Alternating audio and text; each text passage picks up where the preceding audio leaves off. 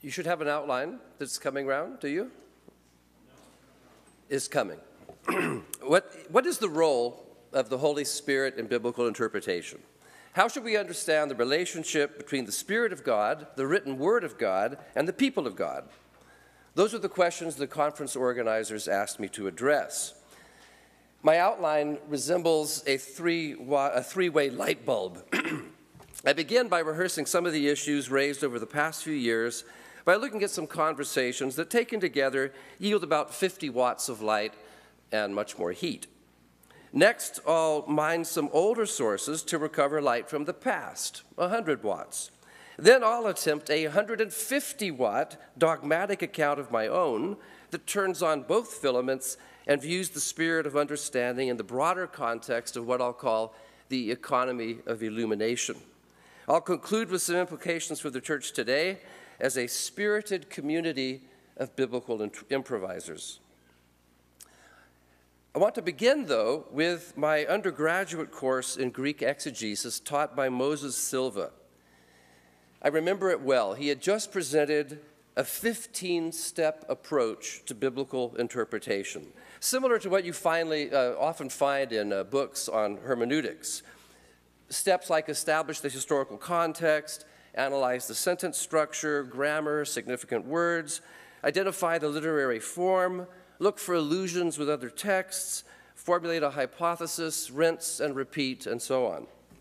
The particulars vary from author to author, and to be honest, I can't recall all 15 steps, but what I do recall is me uncharacteristically raising my hand and asking, where do you locate the work of the Holy Spirit? And you could cut the ensuing silence with a knife.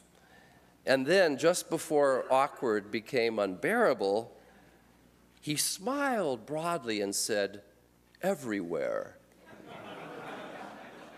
And to this day, I'm conflicted. Was this a superficial brush-off, a gesture of pietistic legerdemain, or was it a profound insight into what must ultimately be a mystery? Equally mysterious is why so few textbooks on hermeneutics make any mention of the Holy Spirit. I'll just pick on one, W. Randolph Tate's Biblical Interpretation. He divides his book into three parts: the world behind the text, where grammatical historical concerns dominate; the world of the text, where narrative and literary approaches rule; and the world in front of the text, where the focus is on the reader. And we have an entire chapter in that section devoted to the question, what happens when we read? He discusses Umberto Eco, reader response criticism, notes that some readers are more competent than others, but at no point does he acknowledge the Holy Spirit's activity in the world of the reader. However, he does offer a succinct, if skewed, definition of illumination in a handbook of hermeneutic terms that he also authored. He says, in some evangelical circles, the term illumination refers to the work of the Spirit in elucidating some passage of the Bible to a person while studying. In that same handbook, he includes the briefest of entry under Holy Spirit. Quote, in Christianity, the third person of the Trinity. That's all he says under Holy Spirit. And that, believe it or not, is after 3 pages on speech act theory. Okay, I've come to point 1 on my outline, so I hope everybody has one. So how should we understand the Holy Spirit's work in biblical interpretation? What, if any, are the nature of the Spirit's interventions in the world of the reader? Well, interestingly, the answer you give may depend on whether you're an exegete or a theologian. I want to look at 3 conversations. Daniel Fuller, an exegete, is fully aware of past and present Christians who believe that the proper understanding of a passage in the Bible is gained only by those who go beyond the wording of the text and seek the illumination the Spirit provides. Well, going beyond the text is biblical studies code for allegorizing or other exegetical misdemeanors. Fuller protests when readers appeal to illumination as an excuse for sidestepping grammatical historical methodology. So what does Fuller make of Paul's claim in 1 Corinthians 2:11 that only the Spirit of God comprehends the thoughts of God. Or verse 14, that the natural person is not able to accept or understand the things of the Spirit of God because they are spiritually discerned. Is this the proof text that sunk 1,000 grammatical historical ships? May it never be, says Fuller. To accept, dekomai, the things of the Spirit, means, he says, to receive them with gladness. So it's not that the unregenerate can't make sense of what Paul's saying, it's only that they fail to welcome it. Therefore, he says, the Spirit's role in interpretation does not consist in giving the interpreter cognition of what the Bible is saying, which would involve dispensing additional information. Rather, the Spirit's role is to change the heart of the interpreter so that he loves the message that is conveyed by the grammatical historical data. Well, Millard Erickson, a systematic theologian, takes exception to Fuller's exegesis and theology. He thinks Fuller reads too much out of or into the definition of dekomai when he draws the, quote, unwarranted conclusion that sin has affected the human will but not human reason. In response, Erickson affirms the noetic effects of sin, the effects of sin on our thinking. And he cites a number of biblical texts that emphasize the blindness or deafness of unbelievers. Erickson then wants to say that the Spirit opens up both hearts and minds of biblical interpreters. So natural persons do not accept the things of the Spirit because they do not really understand. Round two of this discussion began in 1984 when Roy Zuck, professor of biblical exposition at Dallas Theological Seminary, set out 14 theses in an attempt to clarify the relationship between hermeneutics and the Holy Spirit. Here are a few of his claims. The Spirit does not give new revelation, disclose hidden meaning, or make one's interpretation infallible. The Spirit is no substitute for diligent study, common sense, or logic. Note that 6 of these theses have focused on what the Spirit does not do. The Spirit does not bestow the ability to understand the words, but rather to receive, rejoice in, and apply them. Basically, it has to do with significance, not meaning. Well, Fred Klooster, a professor of systematic theology at Calvin Theological Seminary, countered in the same year with an article of almost the identical title with 16 theses. And in his theses, he introduces the term heart understanding to make the point that understanding is not merely theoretical, but involves the whole person, mind, will, and emotions alike. He also insists that what we're trying to understand is not simply what the original human authors meant, but rather what he calls the pneumatically Christological theocentric message of Scripture. And that message is rightly heard only in faith. And faithful exegesis requires the pre-understanding that Scripture itself demands. It follows, for Klooster, that the unbeliever's pre-understanding must be fundamentally redirected by the regenerating power of the Holy Spirit. I think we can sum up the debate if we draw a distinction between thin and thick understanding. To understand a text thinly is to grasp its sense, that is, the semantic content of its expressions, what is said, what the words mean. We don't need the Spirit's help for that. We just need linguistic competence and maybe a good dictionary. In contrast, thick understanding includes grasping a text's reference. What is the author talking about? Erickson and Klooster, the two theologians, think we need the Spirit's illumination to grasp the Christological message, to see the face of Christ in Scripture, we might say, especially if you're reading Deuteronomy, Amos, Song of Songs. Well, let's go back to 1 Corinthians 2:14 and our next pair of conversation partners, both New Testament scholars. Robert Stein asks what Paul means when he says that apart from the Spirit, the things of which he speaks are folly. Now, in context, folly probably doesn't mean unintelligible, but rather not worth affirming or accepting. Because that's the sense it has in 1 Corinthians 3:19, where God considers the wisdom of the world folly. God understands the world's wisdom, but judges it negatively. So too with the unregenerate as concerns Scripture. So Stein asks us to consider two groups of college students, Christians and non-Christians. And he asks, would their grades be significantly different if both groups were assigned the task of saying what Paul meant in Romans 3, verses 20 and 21?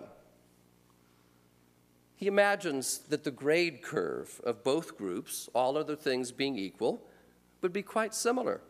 Because, he says, unbelievers too can grasp a human author's intent.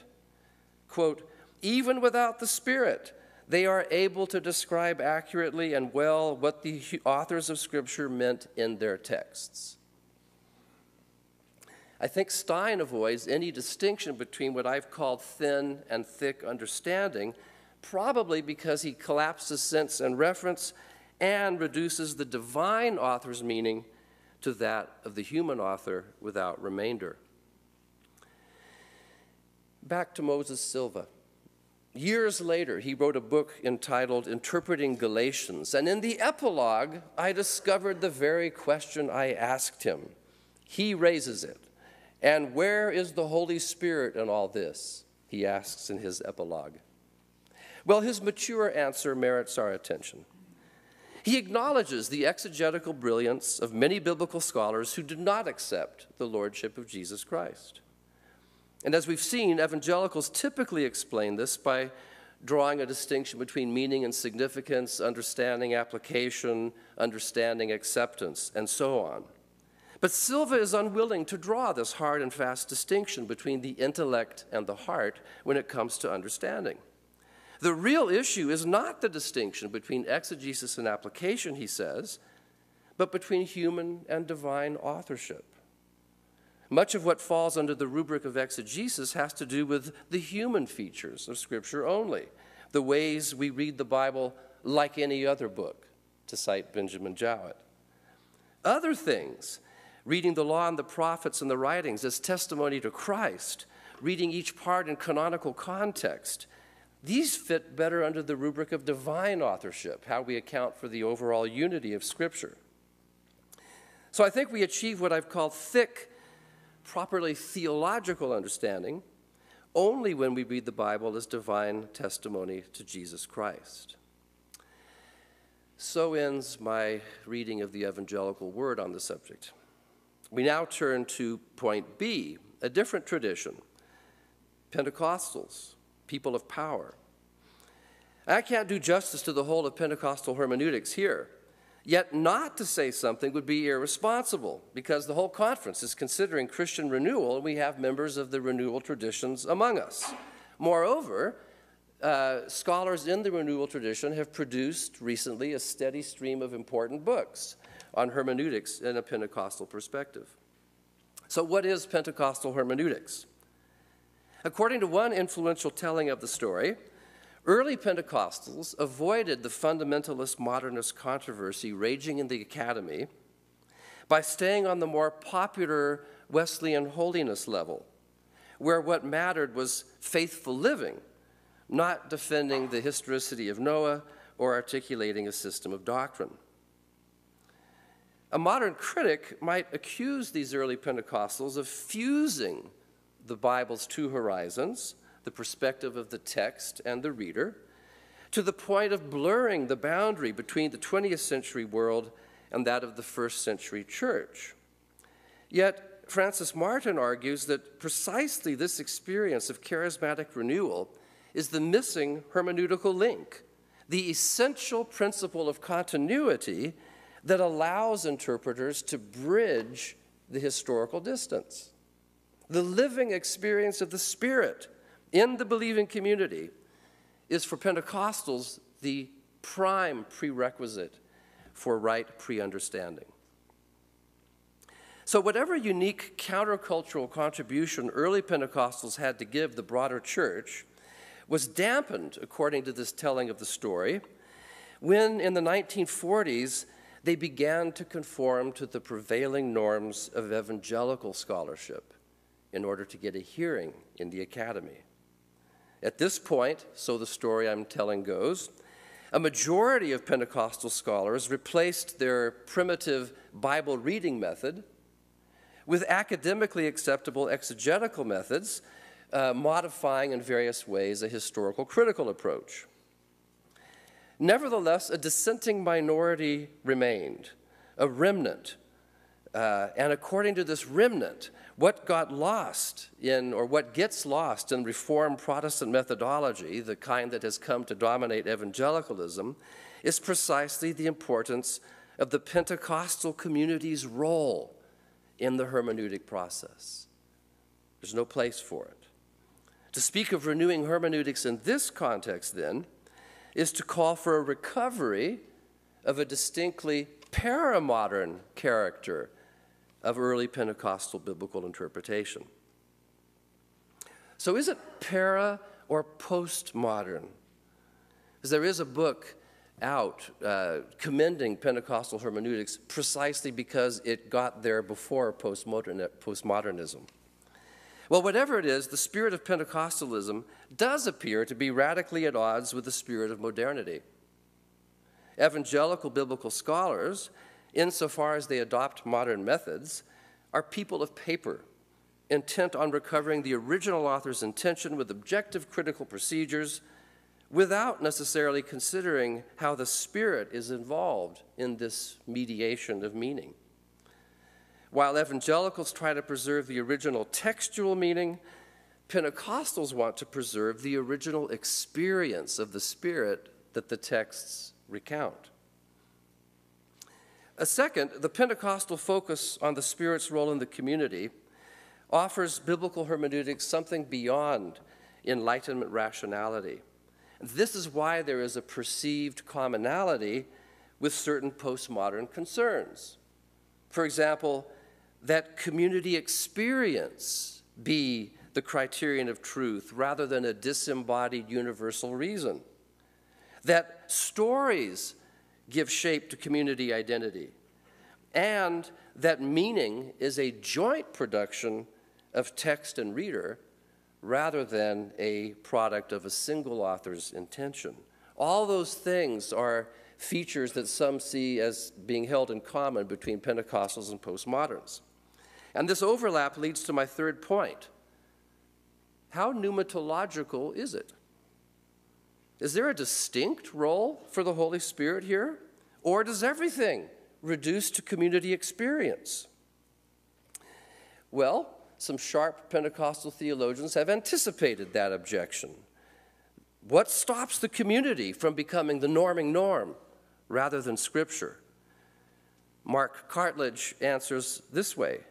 He says, what a renewal hermeneutic does is to highlight the Holy Spirit as a distinct influence within the community in the appropriation of the text, and therefore reintegrates spirituality into academic scholarship.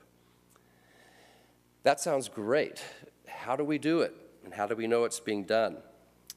Point 3, a recent collection of essays on pneumatic hermeneutics attempts to answer just that question. This is an important collection, first because it contains essays by those in the renewal tradition and those outside it. 3 scholars in particular, well known in discussions on hermeneutics, Craig Bartholomew, James Dunn, and Walter Moberly, were invited to respond. But then second, this is an important collection because the authors agree that a pneumatic hermeneutic ought to include at least 3 components, and there's a consensus on this. The biblical text, the believing community, and the Holy Spirit. 3 factors. If we keep those 3 factors in mind, it's not surprising that the Jerusalem Council of Acts 15 features so prominently as a case study in pneumatic hermeneutics. Because the Jerusalem Council begins with the community testifying to its present experience of the Spirit. He converts Gentiles too. And only then does the community go back to Scripture to validate the experience. In modern grammatical historical exegesis, by way of contrast, one typically moves from text to context. But that's not what we see happening in the Jerusalem Council in Acts 15. It was the community's experience of the Spirit that helped the church navigate its way through a hermeneutical maze. John Christopher Thomas insists that the Spirit does more than merely illumine the community in this guidance. What's difficult to grasp is the nature of this more. A number of renewal scholars speak of a trialectic. I've already mentioned the three factors: word, spirit, and community. Trialectic means that they're always in connection with one another. The goal is to hear what the Spirit is saying to the church through Scripture today, not simply to recover what a human author meant yesterday. A pneumatic hermeneutic therefore makes the reading community today essential to the interpretive process. That's what evangelical exegetes typically overlook from this, they would say. One contributor in this volume boldly asserts, quote, "The Holy Spirit inspires the contemporary reading of the text, just as he inspired the original authors." Not everyone would go that far, but I think you see the point that pneumatology is what connects text and community. I have to ask, in which community is the Spirit actively involved? And the obvious answer, at least obvious to Pentecostals, is in those that display the fruit of the Spirit, in renewal tradition communities. Because the essence of Pentecostalism is the belief that the spiritual experiences of biblical characters, including speaking in tongues, are possible for contemporary believers too. So members of renewal traditions enjoy what we might call a pneumatic edge, namely the advantage of being formed by a narrative tradition that predisposes members of the community to view themselves as participants in the same outpouring of God's Spirit that we see in the biblical text. We still haven't said exactly what the Spirit contributes to hermeneutics. Walter Moberly's response to the essays is a little surprising and a little ironic, because he says that the key concern of the volume, to say how the Spirit mediates a contemporary meaning from an ancient text, that key question, he says, is left hanging. We get a more definite answer from Kenneth Archer in his book on Pentecostal hermeneutics. He has a constructive final chapter, and there he devotes 7 pages to word, 5.5 pages to spirit, and 23 pages to community, the 3 points of the trilectic. But most of the material on the Spirit deals with the Spirit speaking in and through the community. There's only 1 page devoted to the Spirit speaking in and through Scripture, and that's because Archer refuses to reduce the Spirit's voice to the words of the biblical text. He says, the community, the Scripture, and the Spirit must negotiate the meaning in the context of faithful praxis. I think there's something deeply right and important in the renewal tradition's desire to get beyond exegetical excavation. The positive point I take from the Pentecostal challenge to evangelicals concerns the importance of a renewing hermeneutic, that is, a way of interpreting that enlists readers as active participants in the Spirit's ministry of the Word, in the Spirit's engrafting us into the subject matter of the text, the new order in Christ who lives and reigns today. That's the positive that I take from it. I also have some concerns, 3 to be precise. First, in their zeal for community, in this insistence that meaning is produced rather than consumed, and that the community that's reading it is part of the producing process, and in their willingness to employ various kinds of reader response theory that privilege interpretive communities, I wonder whether some renewal scholars may have inadvertently sold their spiritual birthright for a mess of postmodern pottage. But second, when it comes to giving a nitty-gritty account of the Spirit's role in hermeneutics, there's less a mighty rushing wind than a whispering shrug of the shoulders. I'm struck by the way in which some of the more zealous voices privilege, and this is my third point, I'm struck by how the more zealous voices in the tradition privilege the renewal tradition in relation to other Christian groups. I'm particularly disturbed by Archer's identification of Reformed biblical interpretation, my tribe, with modern rationalist exegesis. I find myself echoing Walter Moberly's response. He says, as I read these essays in pneumatic hermeneutics, I was struck by how many of the essayist's concerns are well represented within other Christian traditions, both present and past. That leads me to ask, is Reformed theology the problem? On the contrary, I believe it offers pre-modern resources for understanding the Spirit's role in hermeneutics. So I'm going to turn, at least for a moment, from renewing to reforming by means of a Johannine trio. This is point 2. My Johannine resources include John Calvin, John Owen, and John Webster. And, oh yes, John, the disciple that Jesus loved. It's in the Gospel of John that Jesus tells his disciple that his going away is the condition for the coming of the Spirit of truth, who will dwell in them, teach them all things, and guide them in all truth. Calvin takes his cue from John 16:13. He, the Spirit, will not speak on his own authority, but whatever he hears, he will speak. Calvin takes this to mean that the Spirit instills in our minds what he has authored and handed on through the Word.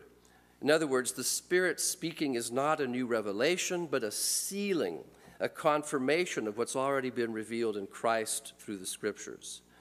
Calvin says he's the author of the Scriptures. He cannot vary and differ from himself.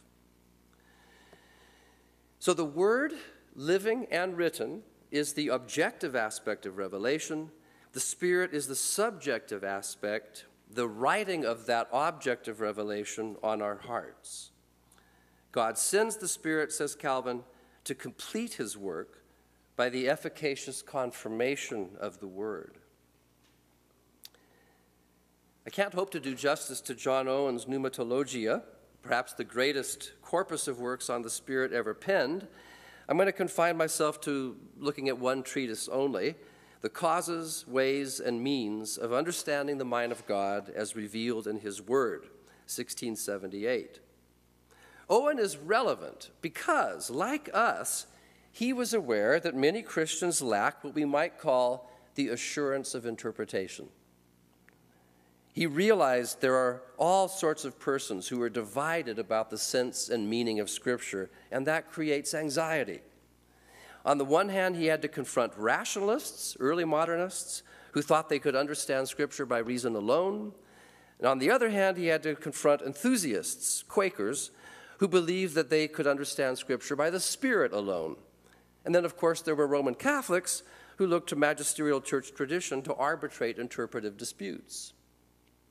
He knows our pain. He defines the aim of biblical interpretation as understanding the mind of God revealed in Scripture. Scripture is a lamp shining in a dark place, the radiation of God's majesty, holiness, and truth. It's no criticism of the light that the blind cannot see it. The principal efficient cause of our understanding of God's word, says Owen, is the Spirit, the one who makes the blind see. Now, Owen is no enthusiast. The Spirit doesn't teach by prophetic inspiration. Whatever we know of God's mind, we know with our own understanding, but never in an unaided, simply natural manner. No, the Spirit is the one who enlightens the eyes of our heart. He opens our understanding. He doesn't reveal something new, but like a telescope, he enables us to discern the things that are already there in Scripture. The grammatical sense informs the mind, he says, but it does not illumine it. Quote, men may have a knowledge of words and the meaning of propositions in Scripture who have no knowledge of the things themselves designated in Scripture. I think that's that sense-reference contrast. So the Spirit is the cause of understanding. By ways of understanding, Owen refers to the Spirit's renewing of our hearts and minds, not least by regenerating our natures, delivering us from the domain of darkness and translating us into Christ's kingdom of light.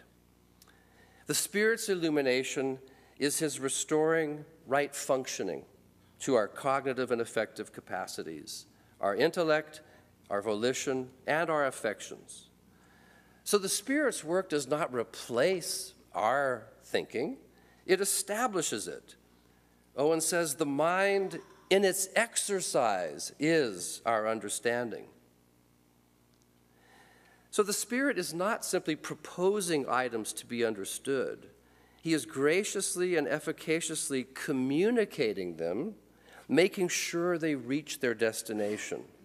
Human teachers can only try to make themselves understood, but the Spirit is the Lord of the hearing. Then, as to the means of understanding, these include all the creaturely instruments the Spirit uses to accomplish his work. And Owen's emphasis here is on what human interpreters have to do. We can pray, and that helps us get rid of sinful prejudices that continue to blind us. But the end of interpretation for Owen is not simply theoretical understanding, something informational. It's a participational understanding, a transformation of the interpreter into the things he's trying to understand. He puts it this way: true knowledge gives the mind an experience of the power and efficacy of the truth known so as to transform the soul. That is the end that justifies the disciplinary means. John Webster takes John Owen as his muse in a recent essay on illumination, which he defines as the ways in which the operation of creaturely intelligence is caused, preserved, and directed by divine light, whose radiance makes creatures to know. Webster acknowledges, as many theologians do, the challenge of describing the Spirit's work, but says it's especially difficult when the study of Scripture has become uncoupled from divine activity and ecclesial life. Whereas many adopt a God of the hermeneutics gaps approach, Webster takes the longer route, an Owenesque description of the entire work of theology and biblical interpretation, including a dogmatic account of readers and the process of reading. In other words, instead of trying to find a place in our hermeneutic scheme between steps 7 and 8 in which to slot the Spirit, Webster proposes instead to fit biblical interpretation, that whole 15-step apparatus, into the broader triune economy of revelation and redemption. And in doing so, I think he works not a Copernican, but a Johannine or dogmatic revolution. An account of illumination, he says, is a theological meditation on the economy of the Spirit. The Spirit is the giver of life, and his work is not to work violence on nature, but to restore creatures to their proper natures and right functioning. The Spirit is also the giver of light. Divine illumination restores us to our senses, sets our intellects in motions as they were intended to move towards the light. We see by God's light, but it is we who see. So far, so Owen. God works in ways that do not destroy, but rather establish creaturely means, including exegesis. But you see, Webster has placed exegesis within a broader economic scheme. Unillumined, naturalistic interpretations of Scripture fall short of a thick understanding of the gospel. So his basic insight, his Johannine revolution, as I'm calling it, is important. Exegesis produces understanding only when created reason works within the economy of the Spirit. Well, on the strength of my middle name, Jon, I'd like to add my own 2 cents to the Johannine project of reforming hermeneutics. Some 20 years ago, I explained the Spirit's role with a little help from speech act theory. God's authorship of Scripture is a triune communicative act. The Father initiates, the Son executes communicative action, and I discerned a connection between locuting, producing the speech, illocuting, what God does in speaking, and then also the Spirit's task as perfecting this work of communication and the concept of perlocution, bringing about the intended effect in the reader. I thought I had translated Calvin's insight. Calvin says, to the Spirit is assigned the efficacy of activity. The perlocution, the result intended by communicative action, was that. So I suggested the Spirit is the empowering perlocutionary presence who renders the word efficacious by eliciting the desired response in interpreters.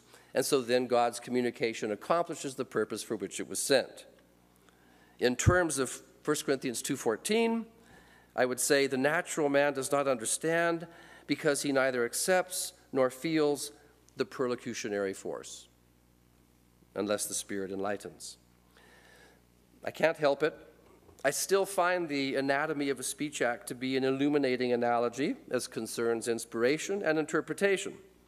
The good news is I'm a recovering actoholic.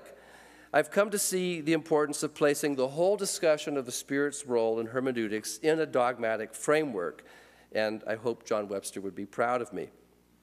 And so we move to my final constructive 150-watt point. In setting forth what I'm calling the economy of enlightenment, I'm dogmatically addressing the concerns of renewal and Reformed theologians alike.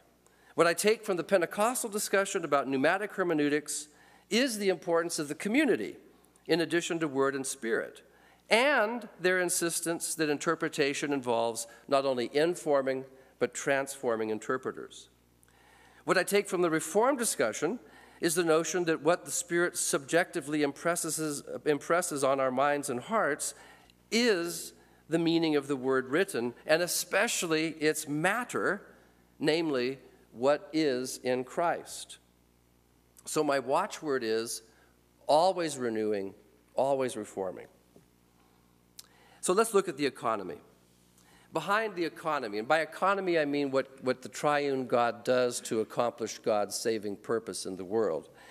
Behind the economy is God himself. God is light, 1 John 1:5, and the Father of lights. God dwells in unapproachable light, 1 Timothy 6:16. And yet Scripture also connects light to glory, the sign of God's presence. In your light we see light, says the psalmist. And I think this gets us to the heart of the nature of how we participate in divine light. John of Damascus appeals to the analogy of light to illustrate the relationships between the three persons of the Trinity. The Father is the source of light, the Son an emanating ray, and the Spirit the radiance of that ray. And this is what we see in Hebrews 1:3. The Son is the radiance of God's glory.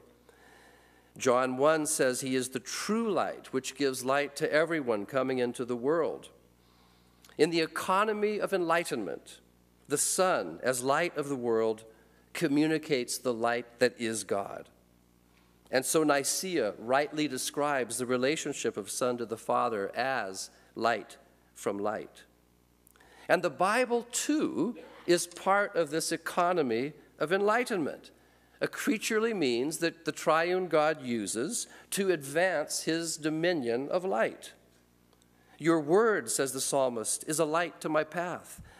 And Paul speaks of the light of the gospel of the glory of Christ, 2 Corinthians 4:4. Scripture is filled with light. It's not Scripture that needs illuminating, it's readers. And this brings us back to the Spirit's role, the Spirit of enlightenment. 2 Corinthians 4:6. For God, who said, "Let light shine out of darkness," has shone in our hearts to give the light of the knowledge of the glory of God in the face of Jesus Christ. This may be the most important text for understanding the economy of enlightenment, and there's several noteworthy features. First, Calvin speaks of a twofold enlightening. God shines forth in his person, the sun, but that would be vain, he says, unless our minds were illumined by the Spirit, the objective and the subjective. Again, it's the peculiar work of the Spirit to bring to completion all of God's works ad extra. The Spirit completes the process of enlightenment, which is the communication of light, by removing the veil of ignorance. Back to 2 Corinthians 3:18. And we all, with unveiled face, beholding the glory of the Lord, are being transformed into that same image, from one degree of glory to another.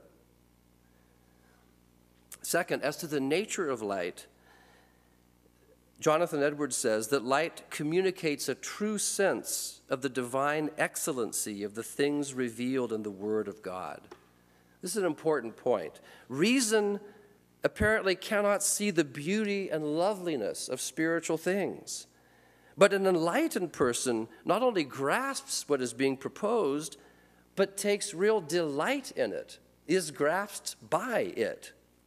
A spiritually enlightened person doesn't simply have a notion of the glory of the gospel, but has a sense of the gloriousness of the gospel in his or her heart.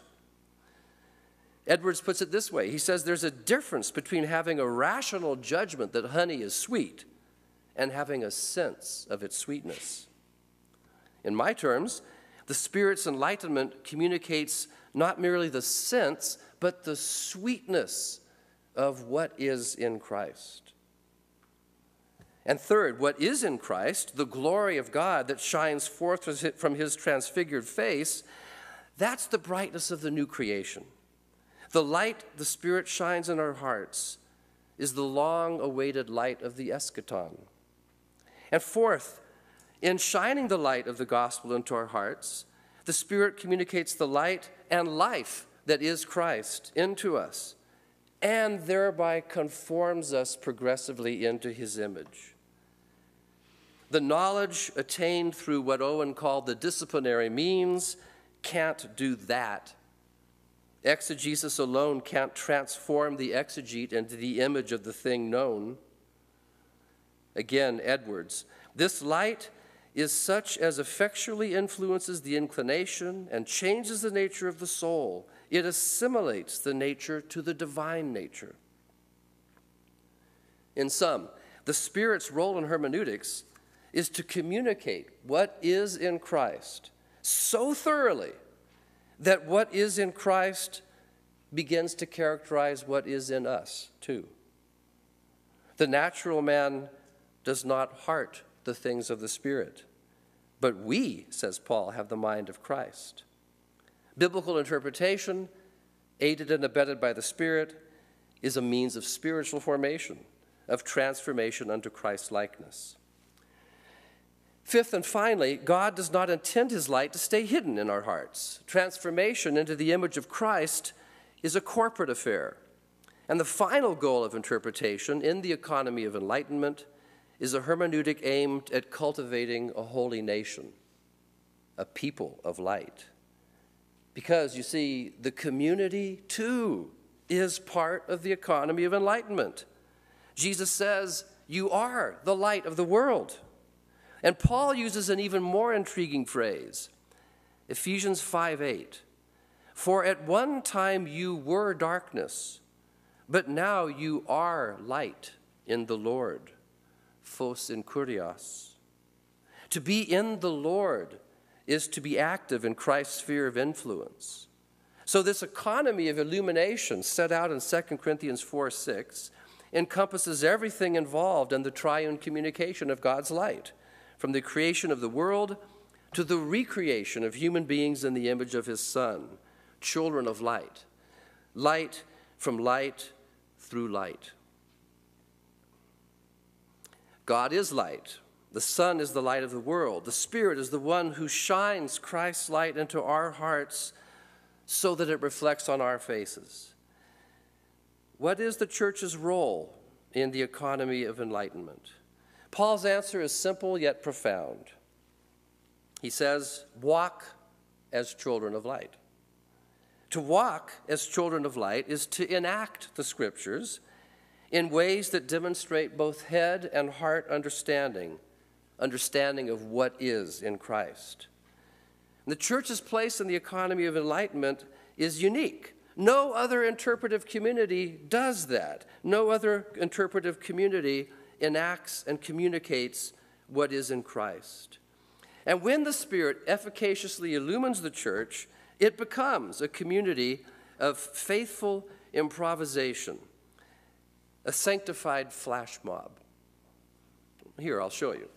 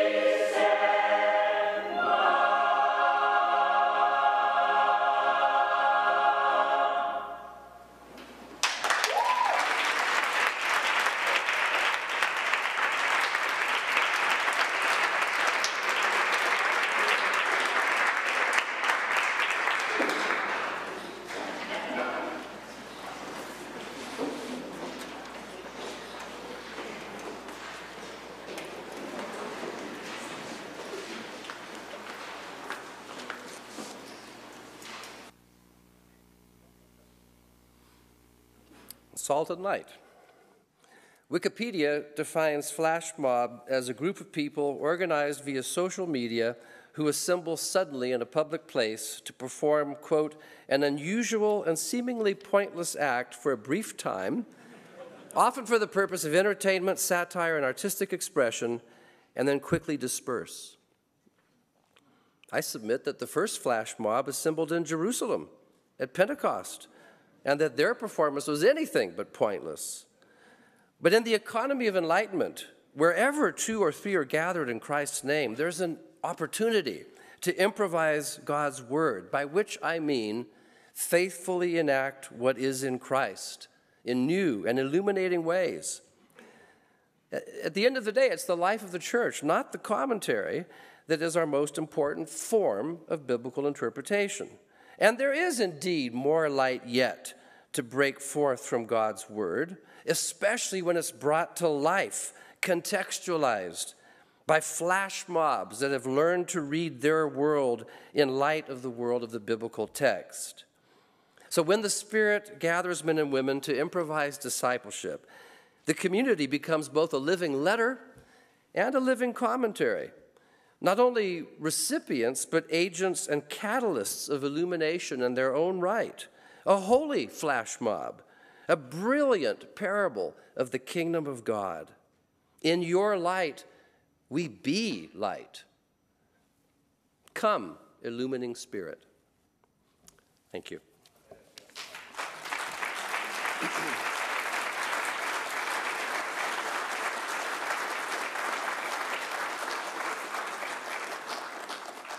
We have about 5 minutes for questions, which means maybe one person at each microphone. And as you're making your way, can I ask you, Kevin, to comment on prayer, which is a practice perhaps most frequently associated with illumination? You've privileged visual metaphors here. How does that relate to prayer, which we often associate less with the visual and more with the oral and the auditory, or with darkness as well as light?